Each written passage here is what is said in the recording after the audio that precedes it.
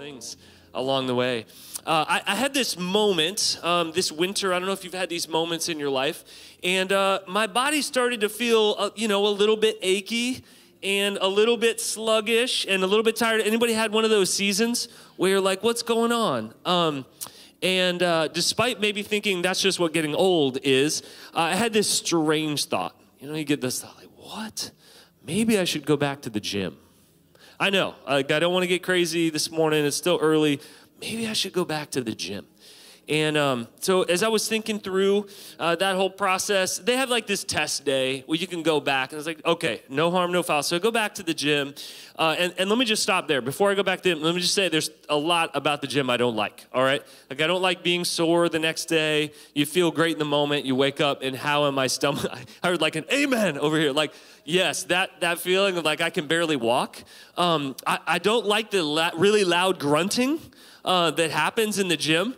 Like sometimes I'm not lifting heavy stuff, but I feel like I just need just to be part of the culture. Like just, like that was big. Like this 10-pounder was tough. And then also like there's always a guy with a gallon water bottle walking around, and just like no problem here. He's, got 8 machines going. I don't know what the rhythm is here.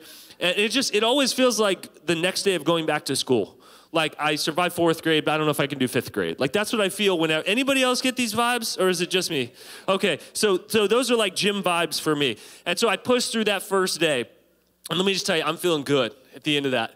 You get that adrenaline flowing a little bit, and you're like, oh man, this is great. Where's this been my whole life? And then I hit this moment where I walk out of the gym, and this smell of heaven is wafting down from across the parking lot. And like this right here, this image is immediately what hits me. And there are these 3 things that are the villains in my life.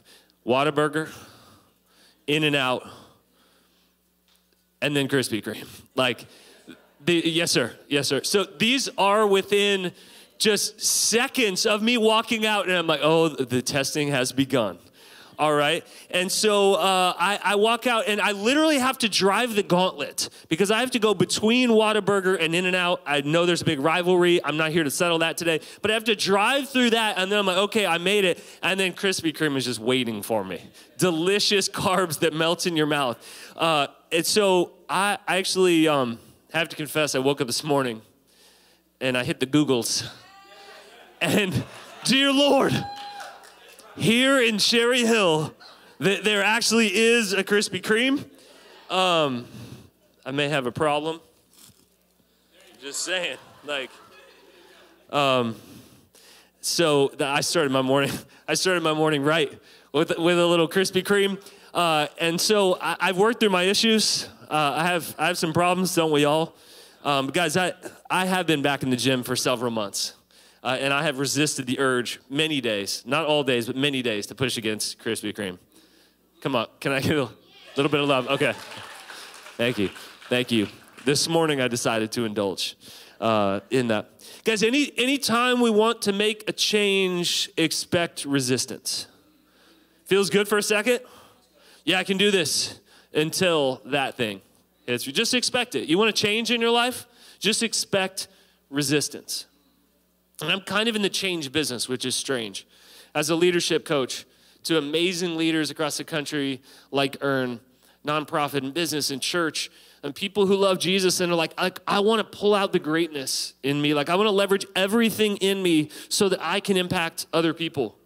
And that's what we're asking, right? It's like, how do I actually change? How do I move? Like it is one of the hardest things that we'll ever do. And in fact, billions of dollars a year are spent in the change industry. Change this about the way you look, about the way you feel, about your career, about this moment, this season. And it is one of the hardest things that we will do. And I have just always been fascinated by these 2 questions. How do people change? And then the other side of this, why do we not change when we want to?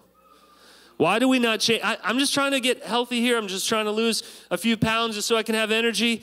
And then Krispy Kreme. Right? I'm just trying to push against this, but I don't know, maybe I'll wait a year or 2 or 3 or 5. Maybe not right now. What isn't happening inside of us. Like, how can I change my habits? How can I change these things so I can have this huge impact on the world? And let me just say, guys, we're all trying to do that in some way. You're not alone in that. But there's this passage in Scripture that sounds like it could be something that's on a meme, sounds like it could be something that we say every day. This is in the book of Romans. It says, I do not understand what I do. Anybody identify that? For what I want to do, I do not do. But what I hate to do, for I do not do the good I want to do, but the evil I do not want to do, this I keep on doing. That's a whole lot of do-do in that verse, right? There's a whole lot of doing going on in that. Why don't I do this? And then I want to do this. Like anybody feel that? That tension inside of us. Why do I get trapped? Why is it so hard to change? And this old adage says we don't change until the pain of staying the same is greater than the pain of change. Pain. I hate to tell you, but pain is part of the process. I haven't learned to escape it. I'm at the age in life where I don't have to do anything to injure myself. Can anybody identify? Like, why am I sore? Because I got a good night's sleep last night. Like what happened? Did I wrestle something in my sleep? Like what is happening? Neither here nor there, right? But like, oh man. And I started to have some little pains and places in my body. And what I realized was that it actually wasn't that place that was causing the pain. It was somewhere else. And I learned about this now friend called the chiropractor. Anybody been to a chiropractor? It's like a strange situation. They're cracking your body, and it hurts so good, and it's so helpful. And I've learned that many times where the pain starts is not the problem. It's actually somewhere else. And our body is out of alignment. Out of alignment. You feel like, I have a leg issue. It's actually maybe something off in your hip. I have something going on in my back. It could be something in your neck. And it turns out we're all connected. And when something is out, we feel the pain. Maybe the pain you're feeling in your life is because something else is off in another area. Maybe something else is off in your family. And you're saying, man, I just can't produce at work like I could before. Maybe something is off over here in your motivation or an insecurity that's driving you to do something, and then it's off over here in relationships. And as I was getting cracked by this large man who's over me, who says, put your body in a pretzel position, I'm gonna put all of my weight on you and do something like that. In that moment, guys, let me just say this, teachers are strange humans. Because I'm like, here's an analogy right here. And I thought, maybe pain is actually a good thing, inviting me to pay attention to something else. Maybe there's something out of alignment in our lives. Jesus is having this open air conversation. This open air conversation, as he often did, these conversations that break out and start, and I would have loved to be there for this conversation. But in the book of Mark, it goes like this. One of the teachers of the law came and heard them debating. Noticing that Jesus had given them a good answer, he asked him, of all the commandments, which is the most important? The most important one, Jesus answered, is this: Hear, O Israel, the Lord our God, the Lord is one. Love the Lord your God with all your heart, with all your soul, with all your mind, and with all your strength. And the second is this: love your neighbor as yourself. There is no commandment greater than these. Here's this picture of alignment, of putting all these things in order. Heart, soul, mind, body, relationships. Yes, amen. Heart, soul, mind, body, relationships. When all these things are working together in alignment, it's very different than one of them where something is missing. I like this definition of aligned. It says to come into precise adjustment. To come into precise adjustment. What is off just a twinge in your life and causing pain in another area? There are two people in the Bible who are feeling this pain. And I've never seen these two stories next to each other. And several months ago, I was just reading through and going, oh man, here are two people feeling pain, but they were both given an invitation. an invitation. So we could call this the tale of two invitations. One of them is in the book of Luke. Jesus entered Jericho and was passing through. A man was there by the name of Zacchaeus. He was a chief tax collector, and he was wealthy. He wanted to see who Jesus was because he was short. I'm not throwing shade to anyone who's short. He could not see over the crowd. So he ran ahead and climbed a sycamore fig tree to see him, since Jesus was coming that way. When Jesus reached the spot, he looked up and said to him, Zacchaeus, come down immediately. I must stay at your house today. So he came down at once and welcomed him gladly. But Zacchaeus stood up and said to the Lord, look, here and now I give half of my possessions to the poor, and if I've cheated anybody out of anything, I will pay back 4 times the amount. Jesus said to him, today salvation has come to this house, because this man too is a son of Abraham. For the Son of Man came to seek and save the lost. It's as if he's saying, this is the exact person, the exact encounter, the kind of growth and hunger and drive and chutzpah that I want for somebody to be able to change. That's what he's saying right here.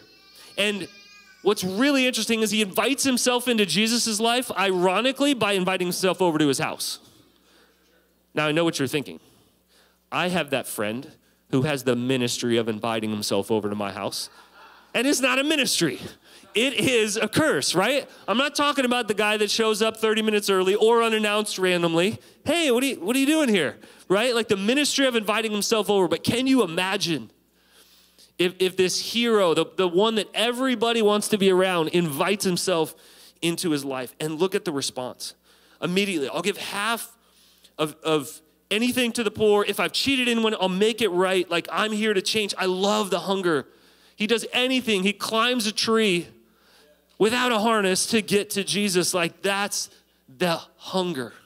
And we see the invitation right there. And then there's another case that starts really similar. This is in the book of Mark. As Jesus started on his way, a man ran up to him and fell on his knees before him. Do you feel the hunger? Good teacher, he asked. What must I do to inherit eternal life? Oh, here we go again. The same thing's unfolding. Why do you call me good? Jesus answered. No one is good except God alone. You know the commandments. You shall not murder. You shall not commit adultery. You shall not steal. You shall not give false testimony. You shall not defraud. Honor your father and mother. Teacher, he declared, all these I've kept since I was a boy. First of all, really? Secondly, he's like, cool. Yeah, how do we get to the other stuff? Yeah, I got it. Jesus looked at him and loved him. One thing you lack, he said, go sell everything you have and give it to the poor, and you will have treasure in heaven. Then come follow me. At this, the man's face fell.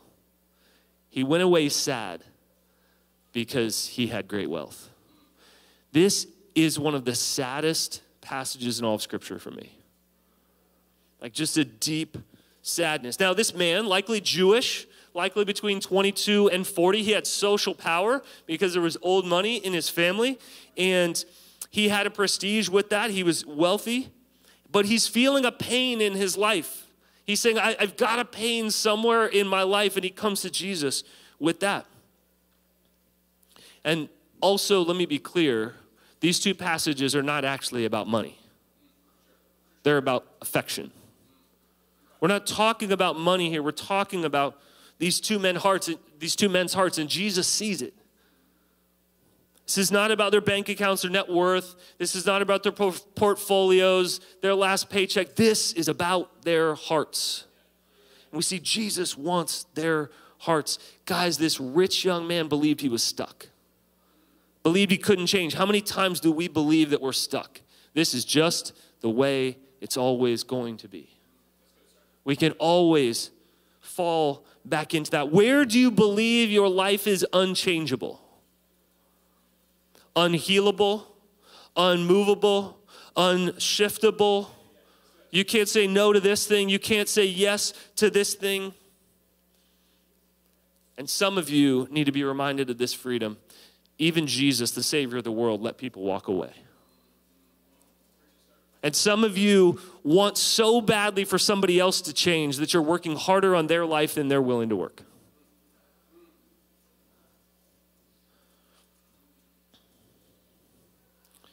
In 2 Corinthians, there's this small verse that gives us so much life. Therefore, if anyone is in Christ, the new creation has come.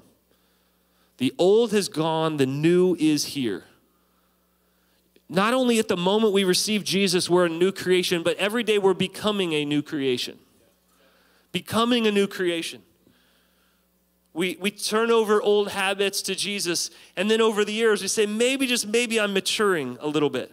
And this is commonly called a growth mindset versus a fixed mindset. Somebody with a fixed mindset says, this is the way it's going to be. This is the family I've come from. This is the situation I've come from. These are the things that I'm predisposed to. This is my life. You don't understand. That's not going to change. A growth mindset says, I believe that I can change. I can learn. I can grow. Guys, Ernest is one of the hungriest leaders I have ever met. And it is a joy.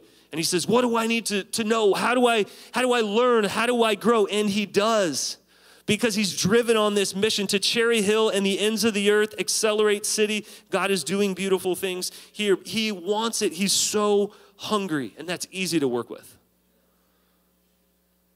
One of my favorite quotes says this: Jesus is a teacher who doesn't just inform our intellect, but forms our very loves.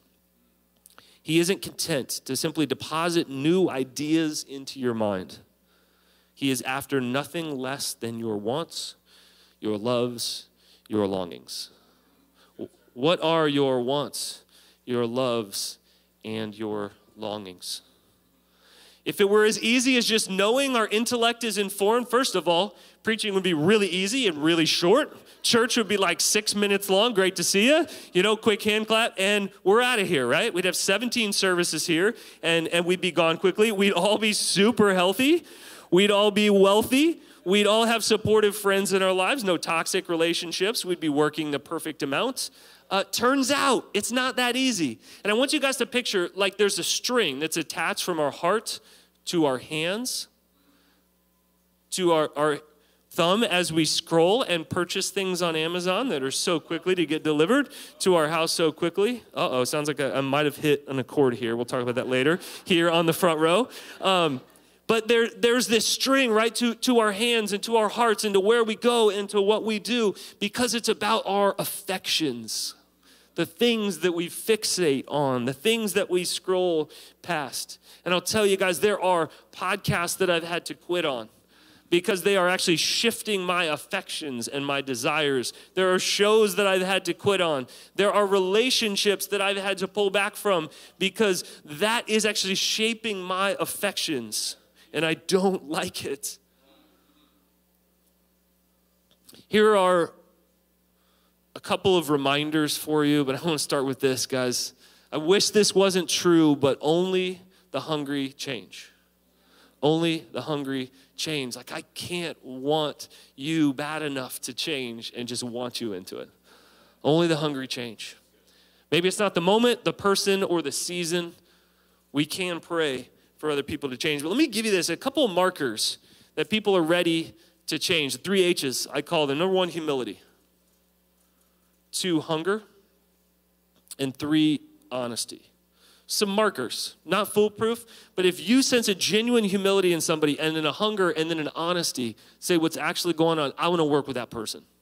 I want to spend time with that person. Now, the other side of that, some markers we're unwilling to change. The opposite of that, pride,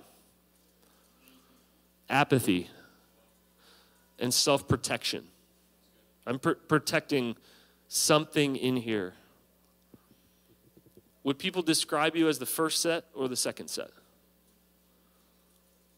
I think an honest question, and maybe the answer is depends on what area. Are we talking about the gym here? Or are we talking about my giving habits here or lack thereof? Are we talking about how I serve? And I'll just tell you, like, our time, we protect that so carefully. And maybe for somebody else it's different. You're likely to volunteer, but you're not as likely over here to offer up information or to challenge. I don't know what that is for you, but there's this beautiful thing that when there's a new awareness in our lives, like we realize something needs to change, then invites us to new action. Sometimes there's a new awareness in our lives and like, yeah, I don't know. I'm not hungry enough to change. It doesn't hurt enough. But new awareness that Jesus cultivates should always lead to a new action in our lives. And I'll share later on about some things that I'm not so proud of. It took me a while to pay attention to. Now, I'll be honest, even in the change business where I'm coaching people through change and it takes a while and it doesn't happen just in a moment with most of these things, I still want quick fixes. Anybody else? Amazon Prime World, right? Like I want it now. I want it 2 weeks ago, actually. As I'm working out, I'm feeling good. I'm walking out of the gym swole, and then I can't walk for 2 days, all right? I go to the chiropractor, and he's like, okay, so this was good, but you're actually going to need to stretch, and you're actually going to need to sort of change your relationship with your body. And I'm like, oh, I didn't want that. Counseling, like one session. Are we good now? Oh, we barely had your intake form filled out, son. Like, no, okay, we'll see you back here a lot. We need 3 things when we're thinking about change: a new mindset, a new skill set, and a new tool set. Now, Stephen Covey talks about those, that maybe your mind is shifting, and I want to invite you, like, you're going to need to learn new skills. What does that mean? It'd be like writing with your left hand, or if you're a southpaw, with your right hand, brushing your teeth. Like the littlest things that, yeah, I've got it, are so awkward when we learn a new skill. That's all of us. We're learning a new skill, a new way of life. That's okay. That's part of it. And then a new tool set. I'm a big fan of tools because we can keep using those tools and keep practicing on those. I don't know where we got the idea that change is supposed to happen right now, in this moment, forever, with no work. I don't know what book that was in. I wish it were true. It's just not. But let me give you a warning about change. Some other people in our lives don't actually want us to get healthy and whole. And here's the bad news. Sometimes I don't even want myself to get healthy and whole. Whereas we are built for stasis. We're built for self-protection. We're built for safety. And our brains are saying, don't do this. Don't shift. Don't change. Our friends, our family of origin, people around us actually don't like the fact that we're getting healthy because it may make them feel insecure. And I just want to warn you. How many times it's like, oh, I came to know Jesus and I thought my life would get easier. Where's the easy verse? I've been looking for it in Scripture. Maybe simpler, but harder in so many ways. Change will always bring resistance in your life. It will invite that next layer of resistance and opposition in your life. And let me be clear, guys. Let me be clear right here. Jesus alone saves us. That's not what we're talking about. Jesus alone saves us. That's about salvation. But this process of moving from old to new, he invites us in. Every day, small changes, and we call this big word sanctification, right? Jesus alone saves us in salvation, but that process of being invited into a different way of life each day, guys, we are becoming new creations. That's good news today. And also, let me be clear, guys, we don't change so people can love us more or God can love us more. We actually change because we love God and because we love people. Let me mess you up with this statement. We don't change for love, we change from love. Let me give you an example. When my wife goes away for a couple days, I'm excited that she gets away. Any moms in the room? And you're just like, okay, yes. Like, you know it's not going to be pretty, but we are going to get it done, right? Like, it's not going to be pretty. That's not the expectation. So, I learned a couple of times that she doesn't like to walk back in, and there's like the leaning tower of dishes that's going on, and they're all caked on. They've been there for a long time, and it's like, well, what have you been doing the whole time? Like, she's not saying this, but I read her eyes. I've made a mistake here. I've made a mistake. You know. Yeah. I mean, I'm not the smartest, but I know what that statement is saying right there. And then I'm like, maybe I actually killed some of the gift by not giving her the gift when she walked back in. So then I adjusted my actions completely different. 1 hour before she returned, all hell breaks loose. My workout pants are coming on. My kids, I don't care what you're doing. We are all on. And she walks in. I mean, I'm just sweating. Hey, great to see you, but like, we got it done. I mean, minute or two ahead. The timing was perfect, right? I have changed, not because I'm scared of my wife, but because I love my wife. And I want good things for her. Guys, we don't change for love, we change from it. We are deeply and dearly loved by God. He loves us. He has good gifts for us. Guys, working for love says, if I change, maybe you will love me. Working from love says, because I love you, I am changing. Guys, Jesus brings freedom in our lives, but new patterns in our lives keep us free. Jesus makes us free, and then these new patterns keep us free. He invites us into the process. Guys, it's possible to be saved by Jesus, but still living in bondage. And these are the things that sometimes we don't hear. We don't hear in the church. This phrase has always stuck with me. We shape our habits, and then our habits shape us. So I just want to ask you, what are your habits cultivating for you in your life? There are times when something that worked for us for a season no longer works to mature us in this next season. How are those habits, those daily rhythms working for you in your life? And sometimes we just feel a pain in one area of our life, and maybe, just maybe, we're supposed to shift and change something over here. God, guys, I just want to remind you, God gives us this thing called self-control, this fruit of the Spirit. And our culture says, oh man, if you're feeling it, you have to do it. And let me just remind you that when emotion is high, intelligence is low. And when we try to make these decisions in the moment, and we say, no, I pre-made this decision in my life. I'm not going to do this. And I'm going to live in this space. And these are the kind of things that I value. These are kind of things that I want and put into my lives. And God invites us into control. I'm not saying over-controlling or micromanaging life, but appropriate control, this fruit of the Spirit. What are you letting into your life? The little foxes that Scripture talks about. And these two men, they have moments of clarity and awareness, and they have a completely different response, right? They're starting similar, and I'm like, this is good. Don't we all love to hear a good transformation story? And like, yes, oh, this is going to happen. This is going to play out like a movie. One of them plays out like a mainstream movie, and one of them plays out like an independent film. And it's like, wah, wah, super sad, end of film. And I'm like, I don't like these independent films. I want that feeling, this change, this arc, this hero story inside of all of us. And guys, I've missed this many times. Let me just say this. I've missed it many times because, see, sometimes we're invited into courage and sometimes we choose cowardice. Here's my potential to change. I don't know, that's pretty early. I don't know if I can give that up. I don't know. For 2 years, guys, I resisted counseling. I've invited other people and said, I'm a big fan of counseling. Some of my friends are counselors and therapists. And I said, yeah, I believe in it in theory, but I had actually never been through it. I resisted it, I don't know, time, money, all the excuses. You've heard them before. And I went, man, I think my impact with other people and my health and growth in my family is going to be limited until I receive counseling. Until I say, man, what is this in my life? And so I resisted it for a few years. And God is kind, and He gives us retests along the way.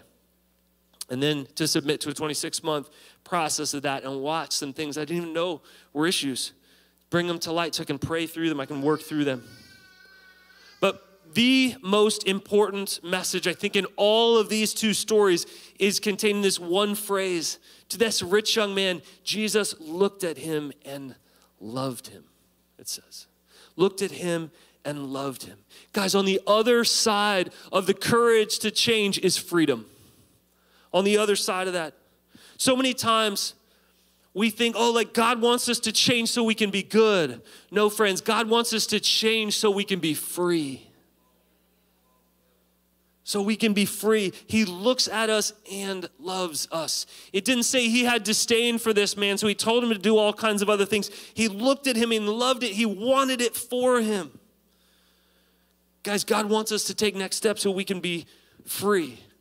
There's this tradition at the church that I'm part of, and it's called Set Free Sunday. And there's this cross up in the front, and it's very much a church for the margins, a very non-traditional church in many ways. incredible addiction recovery processes, incredible things going on, serving the homeless. But this one Sunday is the most favorite and notable of the whole year. And on Set Free Sunday, you were invited a couple weeks ahead of time to bring things that have been tripping you up and getting in the way that represent that. People bring all kinds of accoutrements and paraphernalia. Anything that has caused an issue in their life, they bring it. In fact, there's a cop that comes after the service to be able to take all of those things afterwards. And people are like, I'm done with this. Like, this is my moment that the journey begins. And then it continues. And they're invited into processes and community and prayer and healing opportunities. But let me just say that sometimes the issue is we catch somebody in a snapshot of their life. And we believe that's the totality of who they are. Guys, don't let somebody catch you in a snapshot of your life and think this is exactly who they are. Don't catch somebody else in that snapshot and say, yeah, this is who they are, the sum of their greatest mistake. But one of the problems that we see is we read Scripture and we only see a snapshot. See, there's this guy that we've called Doubting Thomas. And he had a moment maybe where he was leaning in closer than the others. And I think we've gotten it all wrong. You see, we see Thomas in the snapshot. What's interesting is we actually don't see these first two men again. We're not sure how they responded with that. We're not sure how they changed the world, their lives, their families, who knows. But this guy Thomas, the snapshot moment says that he's a doubter. And we should write him off. Guys, you know what the end of the story is? He went on to be a missionary to India, to plant many, many churches. And I believe he was one of the greatest missionaries to ever live. And I believe we should probably refer to him as Thomas the World Changer, Thomas the Bold, who went on to do incredible things. In fact, I was speaking once and I mentioned Thomas, and a man came up to me, his family's from India, and he said, my family is one of the 4 families that came from the line of the people who Thomas first converted. Shaman families that were converted, and then the line of that, and he's still following Jesus today. I was like, goosebumps, mic drop. Like, isn't that amazing? I was like, thank you for telling me that, right? Because he chose in that moment to move the trajectory. He was hungry enough, careful defining somebody by their worst moment. And friends, to know that in our lives we are submitted to Jesus, and so we are submitted to the process every day. Guys, when freedom's on the other side of a decision, just go ahead and expect fear. Just expect it. It's not a mark that you shouldn't do something. In fact, it could be the mark that you absolutely should. I want to give you a couple of reminders about change. Sorry, guys, I'm really practical. I can't not give you some of these. First of all, start where you are. Start where you are. I probably should not start some huge exercise program, do CrossFit, and end up with some warrior race the next week. Probably not a good decision. Start where you are, friends. Resist a few things along the way. Perhaps little actions make a big impact over time. Little actions, the compounding interest over time. Moments of awareness should lead us to these moments of action. When freedom's on the other side of a decision, just expect fear. And last, you need people around you to help you navigate change. Because I don't know any better place to do this than the body of Christ, than these people. Among this imperfect but beautiful community that is called the church. And I want to end by telling you a story in my own life that I didn't think I'd be telling from a stage ever. So 25 years ago, I did something that offended a friend of mine, and our friendship was never the same. 25 years ago. And I never knew what I did. About every 6 months, I just think of that. And there's a little bit of regret. Just, what did I do? And I can't figure out. And one Saturday morning, I'm sitting in my sweatpants, beautiful, calm morning. My kids are fighting and beating each other in the background, and things are happening. Super relaxing morning at our households. And I'm sitting in my sweatpants, and I think of that again. And in that moment, I thought, how long am I going to tolerate this? I am not free. I do not want to take this to the grave with me. And it's had a solid 25-year run, but not today. And I looked this person up, sent them a message. We had a short conversation. And then about 15 minutes later, friends, I was free. That was my Set Free Saturday.